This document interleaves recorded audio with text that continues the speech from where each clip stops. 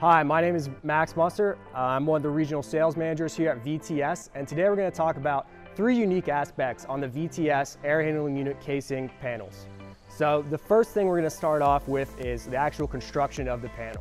So VTS uses a unique system where we actually bend a flat, large panel into a C-shaped design with these V-groove cuts. And these V-groove cuts are fully thermally insulated, and when we actually bend it into that C-shaped design, we have a fully thermally broken and thermally insulated edge profile for our air handling units. So from a traditional air handling unit construction standpoint, you'll generally see a AHU wall panel and a ceiling panel, and those panels are generally going to be tied together with some kind of extruded aluminum or steel framework or profile. And what happens there is a lot of times we see that is the most common area where an air handling unit will sweat from.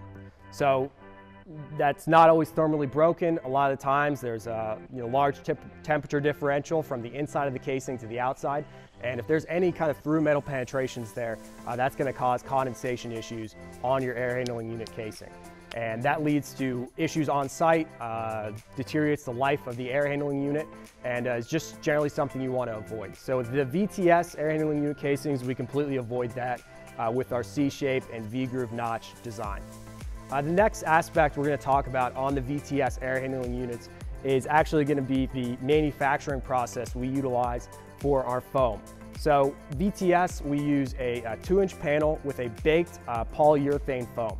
It's a closed cell foam, so it's not going to absorb any kind of humidity.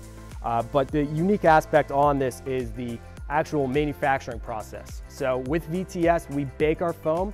We use a layering and baking process for our foam panels. They go through a large conveyor oven and they are baked. And with that baking process, we have a lot more quality control through how the foam rises and the foam expansion.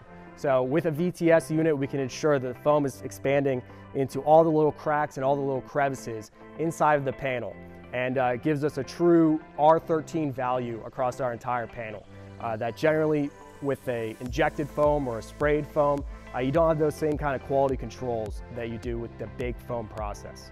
So VTS, our panels are R13 all the way across.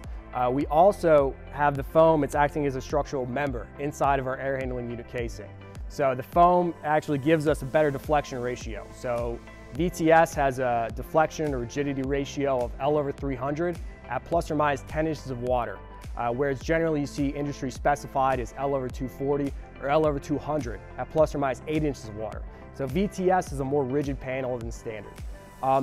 Next item is the actual coating that we utilize on all of our air handling unit casings. So whether it's going outdoor or indoor, whether it's our smallest unit, AVS 8, or our largest unit, AVS 380 at almost 40,000 CFM, all of our units come standard with this AllyZinc coating on it. AllyZinc is a similar coating to Gavalume. It gives all of our units a 2,400 plus hour salt spray resistance right out of the factory.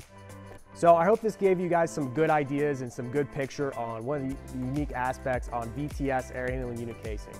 If you guys have any more questions or want any more information, please reach out to us or take a look at our website, vtsgroup.com.